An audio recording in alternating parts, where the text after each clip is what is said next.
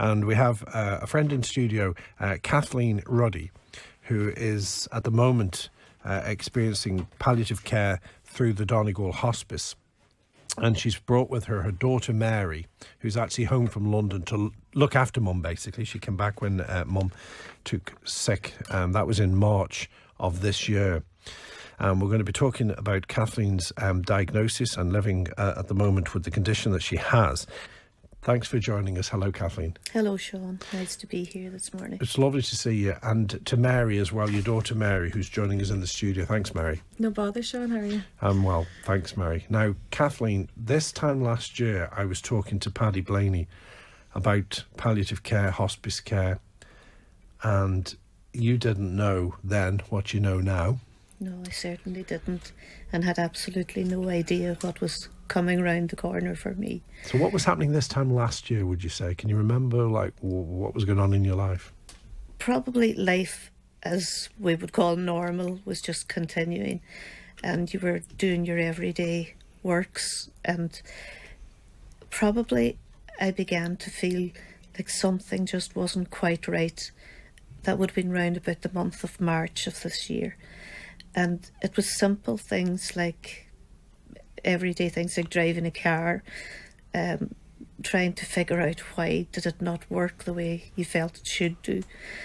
And then with some interventions through the medical people, I began to discover then that I was having symptoms that were very like vertigo, but didn't seem to make an awful lot of sense at the same time. And in the month of March, I had to go to Beaumont Hospital in Dublin for further tests, and they would have shown that I had a brain tumour that was looking very like it was going to be an incurable one, which was a huge shock for me and my family at the time. But the support and just the absolute dedication of so many people, and palliative care, which I only began to hear those words about at the time. They were initially scary words for me because I thought palliative care meant the end of everything, but it is by no means the end of anything. It is by every means the help and the dedication and the love of so many people with a hand out to help, so many people giving of their time so willingly and so voluntarily, that I was myself and my family have been absolutely overwhelmed by kindness, prayer, so much. Palliative care is the beginning of so much. It is the beginning of a different way of living your life, where you trust implicitly everybody around you who are there with a helping hand. Not alone your family, but people you don't even know. And you're so taken by this. Palliative care is such a huge name, a huge umbrella, and it is so positive. And whenever you, Kathleen, were told that you had this brain tumour and that it wasn't going to be curable, you'd gone from somebody living a normal life to getting a bit dizzy, and then within a few weeks being told there's not a lot we can do for this. I mean, how difficult? I mean, obviously we're honest with you. I mean, did you say, I want you to tell me what's exactly the truth, or did you make it easier for them to tell you that? Or the first words were quite negative. The first diagnosis words were quite negative in their sounding, but out of that negative came a more positive, because I tried my best to hold on to the positive parts that were coming, as in, we will do everything we can for you. And if I was not going to allow them to do everything they could for me, there wasn't much point in thinking about other things. So I had to think about the positive. I had to see the positive, because these people had faith and I had faith in them. And I'm sure your thoughts turned to your family when you were told straight away, because you start then to think about your children and how are they going to feel as a mother. Yes. And your... Yes, and as the time went on, I began to learn more about the actual hospice movement here in Donegal and the palliative care movement of, on a Wednesday, they have a day where you go to their centre. The Thursday. Sorry, it's Thursday. Sometimes it makes the days up a wee bit. Yep. But you go there and they bring you through nice things like having reflexology and having your nails painted, or something that makes you feel yourself and you don't have to be anybody else.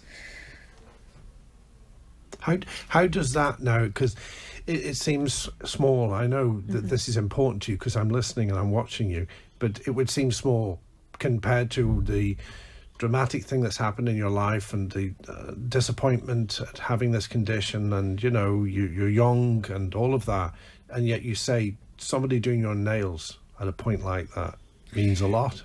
It means a huge amount, because it means you feel you are that same person you were before you were sick. And that's the part you have to hold on to. That is the part that is worth holding on to. Because if you let go of that, you let go of everything. Are you in pain? No. Have you been in pain? Very, very little initially. But pain is very well controlled with palliative care. It is all the time monitored. And if you need anything, it is so quickly attended to. And the doctors and nurses and the volunteers that give of their time, nobody would leave you in any distress. So you don't have to be in distress. Now, Mary's here. Hi, Mary, again. Hi. Thanks, Mary, for being here. And you came back when you heard about Mum's condition. You want to be with Mum from London. How hard was it for you to hear that news initially? Well, I was sitting at my desk in my office, and at lunchtime I got a call from Mum to say, "Who's with you?" And I thought, oh, this isn't good. And because I knew she'd been in hospital for a couple of days. Yeah.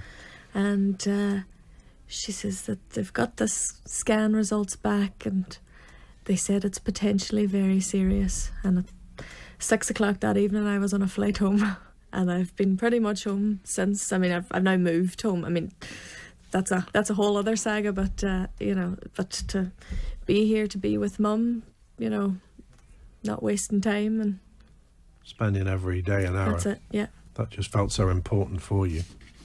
Yeah, oh, absolutely. And how have you dealt with it personally? I mean, I know that really you don't sometimes have time for yourself because you're so busy looking after Mum and wanting to be with Mum. And what about your own experience? How, for instance, how is the palliative care that your mother's getting helped you?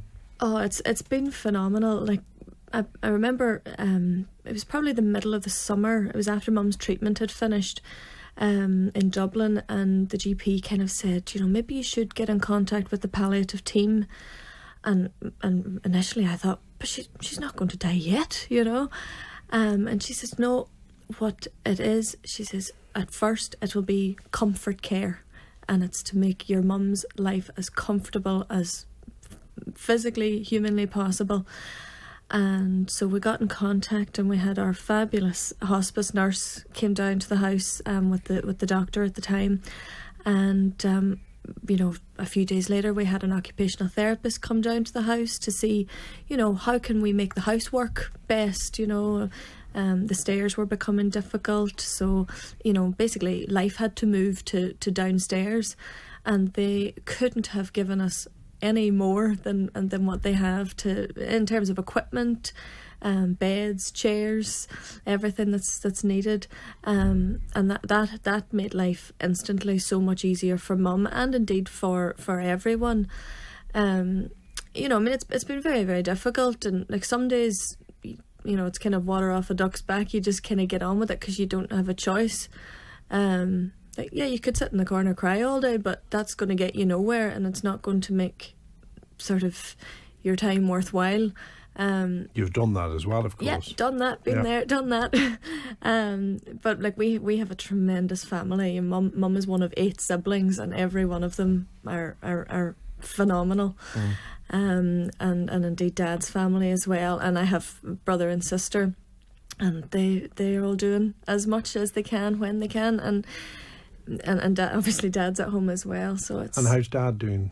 He's good days and bad days, wouldn't you say, Mum? But yeah, he's hanging in there as best he can. He's hanging in there.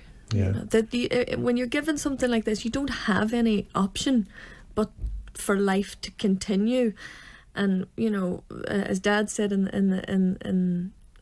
the beginning, he says, we didn't get good news. You know, the diagnosis that Mum got, it wasn't like, let's try this treatment and let's try that treatment and let's try that and maybe, or you know, maybe something will work. They did treatment purely for the purposes of just holding things back for a while, but we didn't get good news, so we've had to be incredibly realistic from the get-go.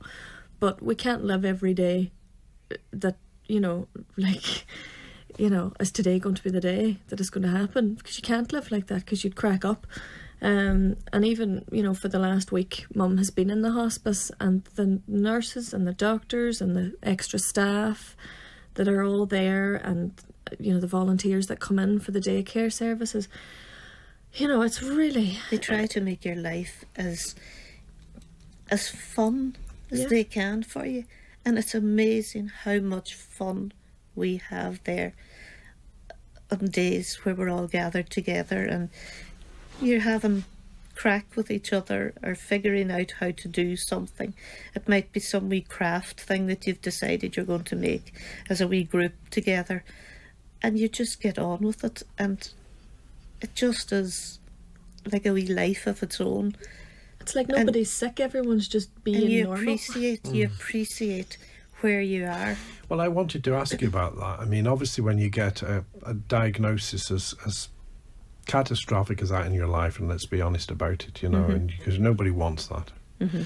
How does it make you feel about day-to-day life after that, and the time, the minutes, the hours that you have now? I don't think you count the hours and the minutes the same way as what you did. Maybe for a wee while you think, should we not be doing this or should we not be doing that? There is no pattern. Like, what are we all doing? We're all doing our best. And the hospice movement maybe moves it all into a more organised, if organised is the right word, organised but doable way of life for you and the people around you. You're like, very... Sorry, go ahead. I mean, I find, you know, it's even being up in the hospice for the last week, that, you know, it's given us time to relax with one another and just spend time and just watch television and, you know, and talk and sing, and you know, because there are staff there who are doing all the things that we've had to be thinking about: medication and getting Mum to bed and making sure Mum is, you know, gets all her meals, and as well as, you know, just the day-to-day keeping the house tidy. And we've had lots of visitors, so, you know, just sort of being, you know, being hospitable to everybody that's come our way. That in itself is its own job, whereas being in the hospice has kind of actually taken all those responsibilities away from us. Yeah. And all we have to do is just be there and enjoy each other. You're probably making it very easy for people, to be honest, Kathleen, who come and see you, because it's very hard. You know, I'm sure you went to visit people before you were diagnosed who had cancer. Yes. And were dying. Many times. Okay. And you know how hard that is. Yeah. And what do you say or what do you not say? Mm-hmm. And suddenly, and I'm sure you like all of us thought about, what if this happened to me and all of that, you know, Mm-hmm. and suddenly you're in that situation and people are coming to you. I mean, there's a great serenity about you. There's a great peace about you.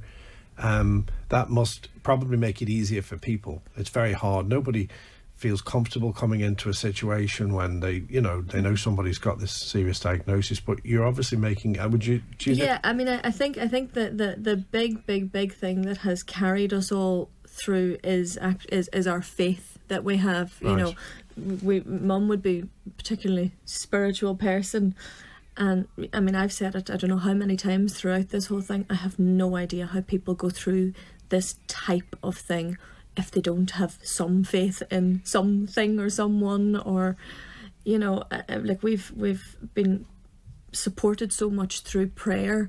Mum made a pilgrimage to Austria to a convent there that's very special to us all, and you know, even the treatment that we got there from the sisters that we visited was just Why amazing. did you go there, Kathleen?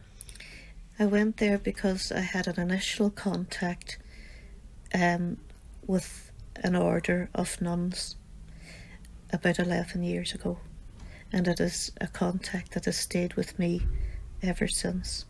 It has been something that has meant a lot in my life, and it was like our own pilgrimage. It was very private. It was lovely. It was very private. Sometimes I wonder, did it really happen? But I know it did happen. Why was it so special? Because it just filled my life with something that hadn't been there before. The work, the order is called The Work, the spiritual family, The Work. There's 2 sisters here in Letterkenny, and as Mum said, we became aware of The Work about 11 or 12 years ago, and their founding mother is Mother Julia. She passed away in 1997, but she's very we believe that she has very powerful intercession, and her tomb is there in Austria, in a place called Bregenz, and that's where we went to visit. So we went to visit the tomb of Mother Julia, and it was a wonderful privilege for us as a family, when it means so much to us. Can I ask you, did you do any bargaining with God at the beginning to save you and not to? You don't bargain with God. You didn't do any of that? I did not, no. Did you say, please? No, I didn't, no. I did. You did? I bet you did. I don't need to. Okay, so tell me about that. Why don't you need to? I don't need to because he's here. And I think that just about sums it up for me. He's always here for me. Whether I agree with him all the time or not, I feel he's never far away. And then if you have such faith, you believe there's something else after this? I do. So does that help? It helps to some degree, but I don't dwell on what that may be or may not be. I go with what I have on a day, and if it's a good day, it's a good day. And I like to see the family able to get through their day. And I think just the kindness of so many people. This is Kathleen Ruddy and her daughter Mary. Mary's home from London, helping to care for Mum, and Mum is being cared for by the Donegal Hospice at the moment. She's getting palliative care, and this is a very special week. And I mean, Paddy, there's not a lot to add to it, is there? This story is telling so much of the story of the hospice and of palliative care. Oh, Shaun, I'm in awe. Hello. I'm just in awe of listening to you guys as a family. Hi, Kathleen and Mary. I'm Paddy Blaney, and I'm helping run an All Ireland organisation that helps support the research, education, and the practice of palliative care. And if I could bottle what you guys have just said, it would do it all for me. I am really in awe of you guys, and just a tremendous debt of gratitude to you for sharing the journey you are on. I am pleased, I'm just delighted that your journey is being so supported, and you are obviously as a family able to navigate the journey you want. What palliative care should be is the support in the background, supporting any part of that journey, whether it's a quiet day, minding each other, or it's a trip to Austria. I think that's what palliative care is. Palliative care is there to look at the medical, the social, the emotional, the psychological, and indeed for yourselves, the spiritual, so is that anything to do with your quality of life, what is really important to you guys, is supported by palliative care. And you've just told the story, and just tremendous, better words, Shaun, than I could ever use. And what I think is interesting as well, and I think I've picked this up, right, Kathleen, that you're in the hospice at the minute, but you could be in and out of the hospice, or you could have the palliative care nurses in the home. You have the palliative care OT, the multidisciplinary team who are involved. And that's, Shaun, one of the messages we want to get across this week, that palliative care doesn't just get delivered in a hospice. It gets delivered throughout the health system, and you can get it in your own community. The fact that your own community, as Shaun pulled out from you there, Mary, was that I think you guys have made it easier for your wider friends, family and community to approach you and to offer help. And that's something as well that palliative care tries to encourage, and we have a name for it. We call it compassionate communities, but we are mindful of trying to build that sort of sense in our communities so that we can all support each other when they have these journeys to travel. But thank you so much for letting us hear that. It was just incredible. Yeah.